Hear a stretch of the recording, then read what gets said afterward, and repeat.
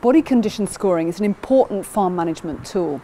Body condition helps monitor a cow's energy reserves and aids management decisions through the lactation.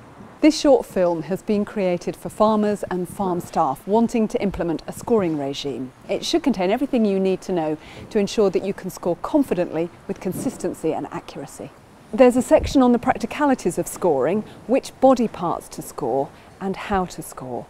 This technique is a practical means of assessing body fat reserves and is useful to fine-tune dairy herd nutrition and health.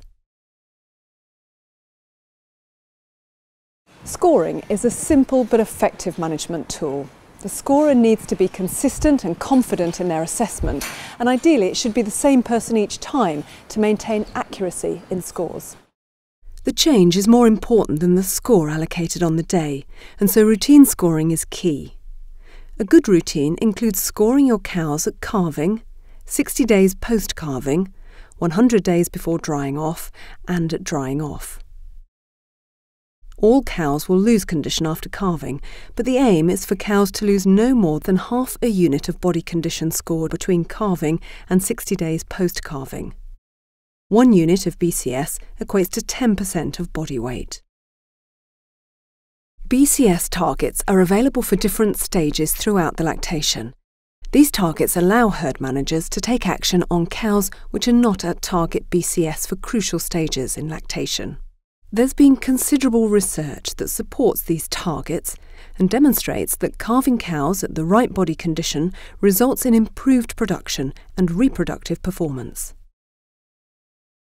Cows that lose less than half a unit of body condition score during the first 5 weeks post-calving ovulate 15 days sooner and reach first service 14 days sooner than cows that lose a full unit of condition.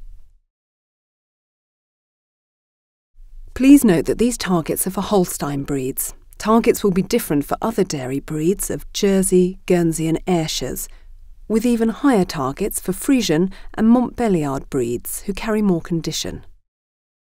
Contact your breed society for BCS targets for your specific breed. Remember, it's the change in score that is the most important and not the absolute value. BCS, using the Penn State method as we are here, runs from 1 to 5. As a general rule of thumb, cows with BCS less than or equal to 1.75 are considered too thin. It's important to identify these cows early and determine the cause. Thin cows are susceptible to metabolic diseases, infections, and are more likely to have reduced fertility. If more than 15% of your herd is too thin, consult a nutritionist and/or a vet for advice. Cows that are too fat, with a BCS greater than or equal to 4, are prone to difficult calvings and metabolic diseases such as fatty liver and displaced abomasum, all of which have negative knock-on effects on fertility. Discuss with your vet and/or nutritionist how to best manage cows that are too fat. Remember, it's the change in score that is the most important and not the absolute value.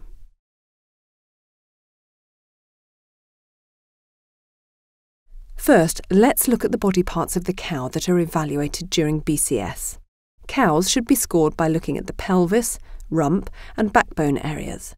This film will focus on the visual assessment of cows using several body parts. The body parts are the hook bones.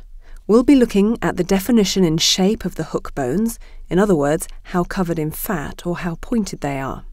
This is the pin bone, which has 3 clearly defined points.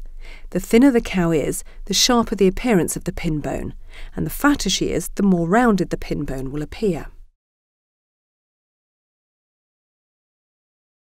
The sacral ligaments are found each side of the spine and connect the spine with the hook bones and again can be sharply defined or covered in fat.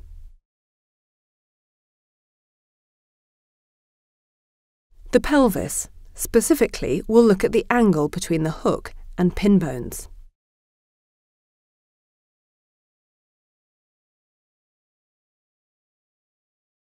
The tailhead can be sunken and hollow or can be full of fat.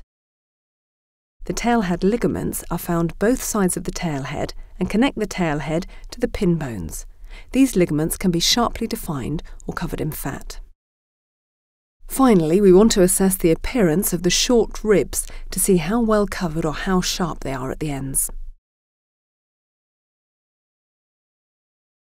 Ideally, you want to see the entire cow when scoring, so choose a time and a place when you can observe the cow.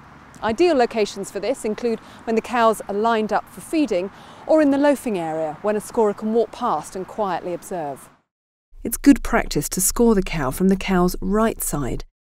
The reason for this is that her rumen is situated on the left side and, if full, can make her appear fatter.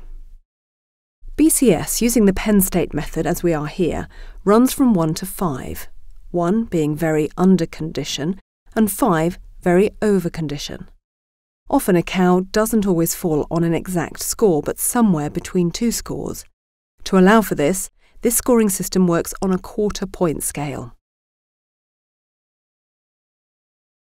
Cows should be observed in a number of steps, and remember to always score on the cow's right side. The most useful starting point is to decide if the cow is less than or equal to a BCS 3 or greater than a BCS 3. Steps 1 and 2 will help you in making this decision. Step 1 is to assess the angle between the hook and pin bones. From a side view, you should see a V or a U angle. Prominent bones creating a V angle indicates a BCS score less than or equal to 3. A more rounded U angle suggests a score greater than 3. This angle is not always obviously defined, so proceed to step 2. Start by standing at the rear of the cow and observe whether the hook bones are angular or rounded. Angular hooks are a BCS of 2.75 or less, and rounded hooks are BCS 3 or above. A cow with a V angle between the hook and pin bones and rounded hooks will be a BCS 3. A cow with BCS 2.75 or less will have a V angle between the hook and pin bones and angular hooks. Once you've decided that a cow is BCS 2.75 or less, continue through these next steps to help you determine her exact score. We'll come back to cows with BCS above 3 a bit later on. Step 3. Observing the fat cover on the pins allows further assessment of BCS 2.75 or less. If there's padding on the pins, score the cow at BCS 2.75.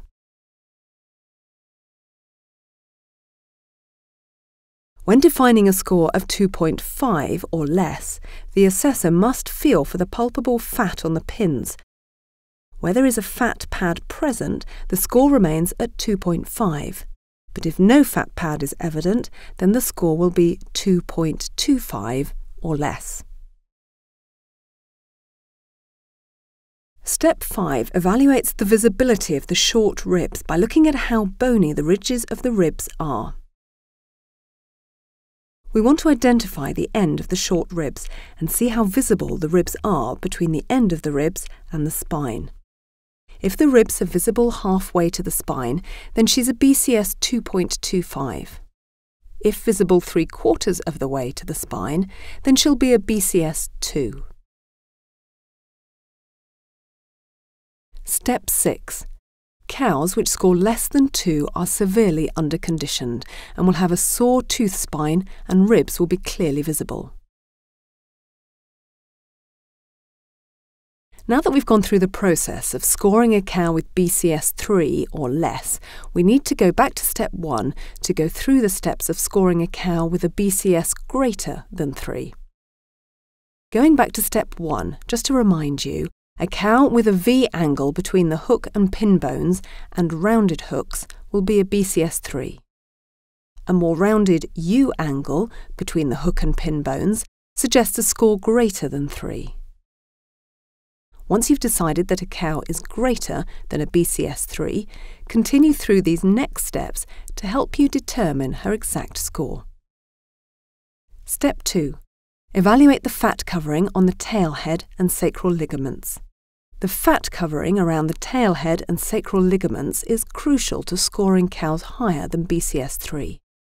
If both tail head and sacral ligaments can be easily seen from the rear view, the score will be 3.25. Step 3. When the sacral ligament is visible, but the tail head ligament is partly covered in fat, then the cow will score BCS 3.5. Step 4. When determining a score of 3.75 and over, the tail head will be completely fat covered. If neither the sacral or tail head ligament is seen easily, then the score is 3.75. If neither ligament are visible at all, then she's a score 4 or above. A score 5 cow will have the tail head, hook and pin bones buried in fat tissues. Fat deposits will be easily seen on the rump and legs. Recording body condition of each cow at key points throughout the lactation is an important aspect of management. Use this data to monitor changes and to assist with making informed decisions to management practices for the herd, such as changes to feed rations of milking and dry cows, or to the feeding management routine. Having cows in the correct body condition is essential to achieving the level of performance expected of a modern dairy cow. Body condition scoring can be a useful management tool to manage the nutrition of the herd. In turn, this improvement in nutritional status can help improve the herd's health, milk production, reproduction, and therefore profitability.